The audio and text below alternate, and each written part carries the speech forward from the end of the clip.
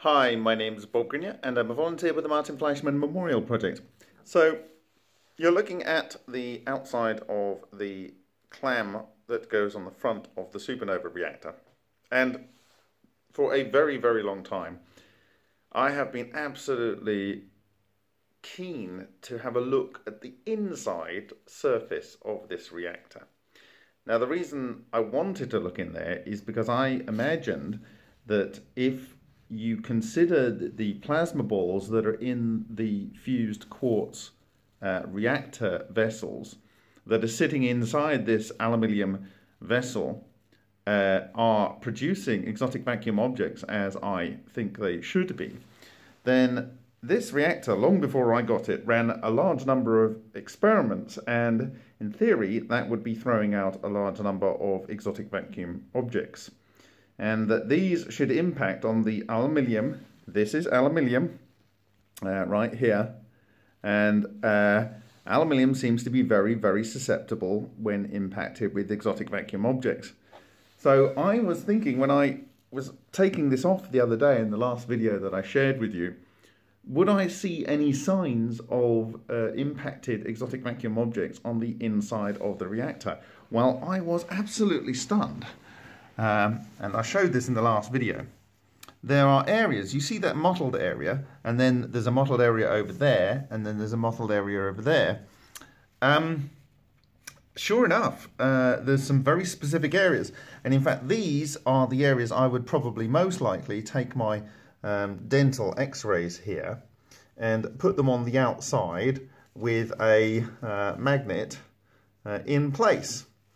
And that I would have some here opposite this sort of dark area, which seems to be mostly impacted, and then some in other areas where there is less impacts, to look for dark EVOs escaping from the reactor. But anyway, I woke up this morning thinking there's one thing I want to do today, and I want to look at the inside of the surface of the supernova reactor here to see what I can find. Well, I can tell you, it's just beautiful. And just like in some of the other samples that I've been looking at, the very largely affected areas, and there's so much going on there. For instance, when you're looking at the Amasa plates, when there's a very large affected area, or when you are looking at the inside quartz of the LENR reactor, it's not the most affected areas that are most interesting. It's on the periphery. Because there's less overlaying pits of exotic vacuum object hit. Anyway, you know, there are many examples I can show you, but I'm going to start you off with one that I've just found, and there are hundreds, if not many thousands, on the inside of this reactor surface. But this one's just beautiful. So I'm going to start by showing you this. So here is this impact spot, as I call it, and it is a classic kind of size for an exotic vacuum object, which is 500 microns, so the radius there is 250 microns. And what you are seeing actually here is the machining lines of the aluminium from the tool that cut the inside radius out inside of the supernova reactor.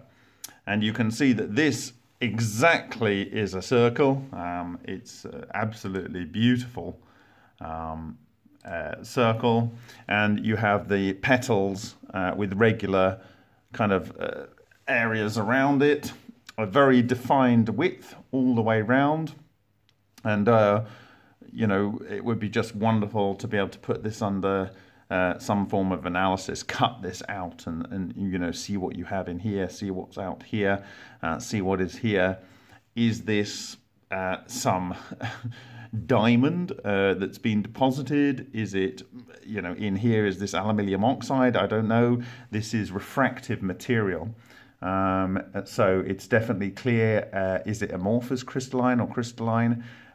These are all questions that would be great to have answers to, but what's just wonderful is how you see the lines of the tool that made this, and this has come in and it's just hit here and it's just made this perfect mark. Now in other examples which I can show you where they've had a less direct impact, they've sort of come at an angle, they're not so perfectly circular, and in other cases it just seems to be whatever they were carrying, they've splattered on the surface, or they've caused the aluminium to splat. But you know, before I even get to do some runs with this reactor, this intuition that I had to say that, well, it must have been creating EVOs for it to be doing the transmutation, and so I expect to see something going on the inside of the aluminium, and it's just wonderful. I think I could spend a very long time just studying the inside of the reactor with the microscope. Anyway, I'm going to run through the focusing here so you can see as I go through that focusing there. And what I can actually do is I can turn the various lights on around, so you can see how it refracts differently with different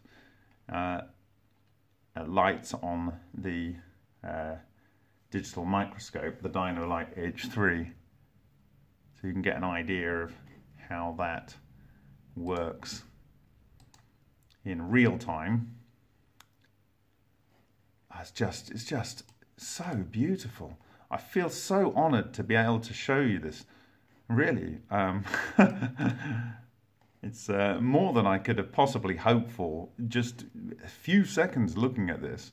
And so sometimes it's not always good to have all of the lights on at once, because look, you see here, you kind of lose an understanding of what's actually going on, and you can't see how it's interacting very well. But I'm going to turn this quadrant on over here and change the focus so it's kind of midway in the center here.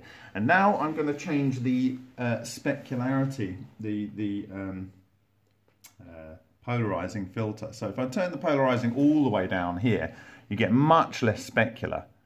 And so you get kind of just an impression of where maybe the different elements are. Okay, and the interesting thing to note when you're looking at it in this mode, you see that you have the central circle. In fact, there's another kind of spotty area in the center. Then you have the radius here, and then you also have this much larger radius going on out here, where it's done something different at this radii. It's just absolutely beautiful. It's just breathtaking. We are literally on the verge of a completely new science. When I say new, it's not really new, it's eternal. But, you know, when you look at this, it makes me think of those kind of geodes that you get, you know, dug up with amethyst in. Were those geodes that you sort of get from Argentina or whatever with amethyst in, or quartz, were they instantaneously produced by a large exotic vacuum object inside the ground? I mean, it's just, it boggles the mind to think of these things.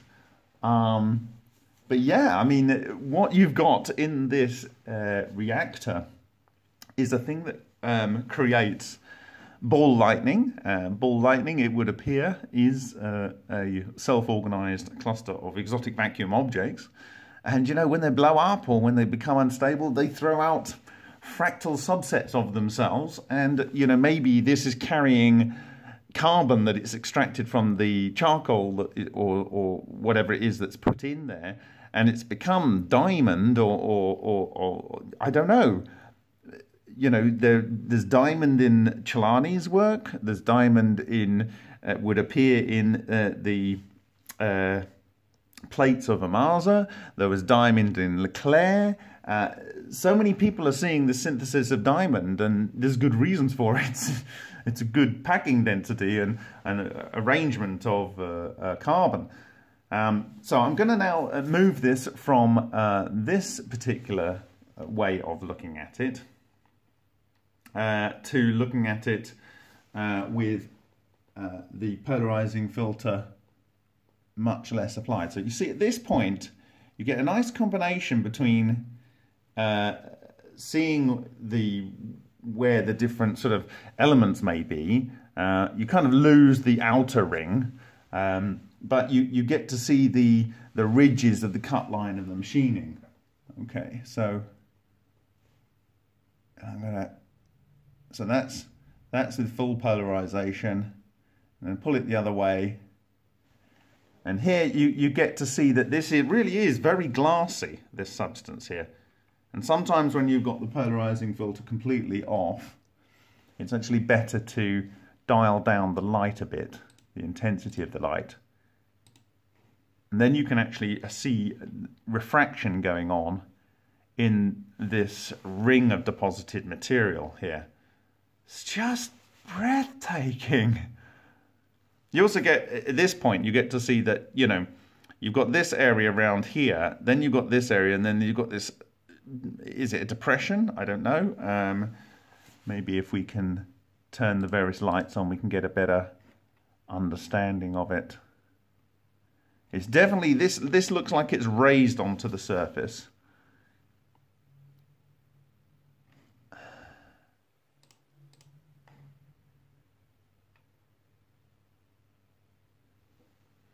I can't help thinking that this looks like the lines coming around a circle that you saw on those micrographs of Matsumoto.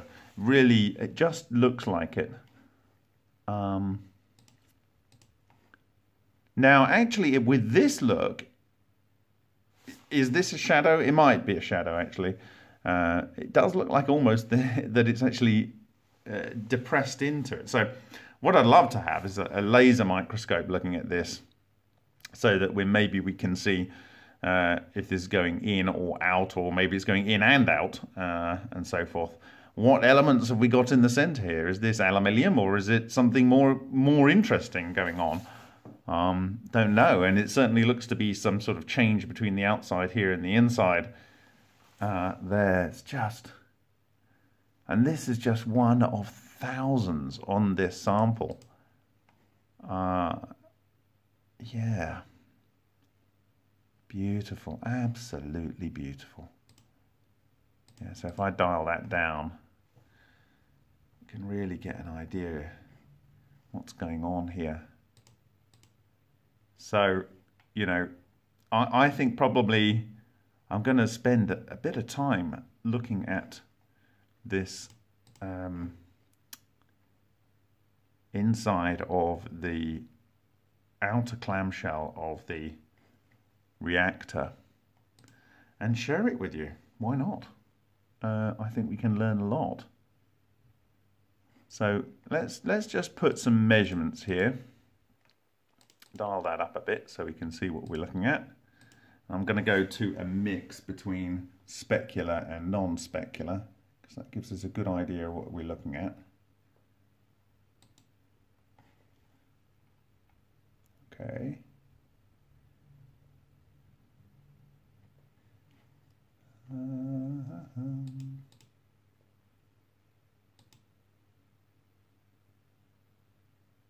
Okay, so we'll leave it here. This is actually with a couple of quadrants on. So I can, okay, so I've got all the quadrants on, and I've got dialed the light down, and this, because it's got the polarizing filter fully applied, you don't see much 3D, you just get an impression of where the different elements are. So I'm going to just measure the various parts here. So it's approximately radius 160 on the internal there. Then I'm going to measure the there. Oh, I've not done that very well, have I? I chose the wrong one, didn't I? Let's maybe remove that one. I'm going to choose this one, and it's just a little bit easier when you're starting from the center. So that one there is around about 500, and I'm going to do it again, It's going to allow me to do that. Let's see. The outer ring here, is that the outer ring? Looks a bit like it, doesn't it? Okay, so let's see what we have there.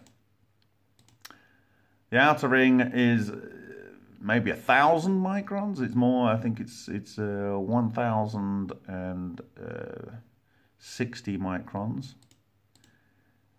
The inside is that 500 microns, and the very inside is 320 microns diameter. And then have we got one even further in from the center of that? It's kind of like this area in here. Maybe if I use my finger, it's a little bit easier to follow. But,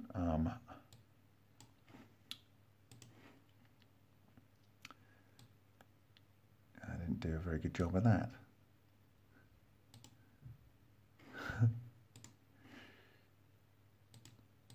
Move that into the center.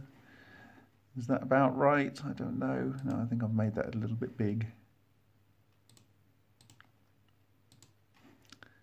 It's a little bit big for that center bit, so I'll just pull that down a bit. And so that's about 150 in the center there. Anyway, you get the idea. So if I put those various rings on, and then I change the polarizing filter, you can see how that changes our look here. So I'm going to turn the other quadrants off and dial up the light.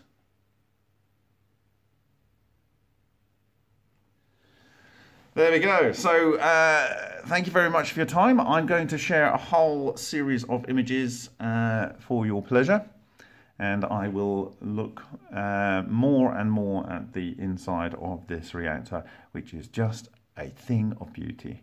Thank you very much for your time, and I will see you in the next video.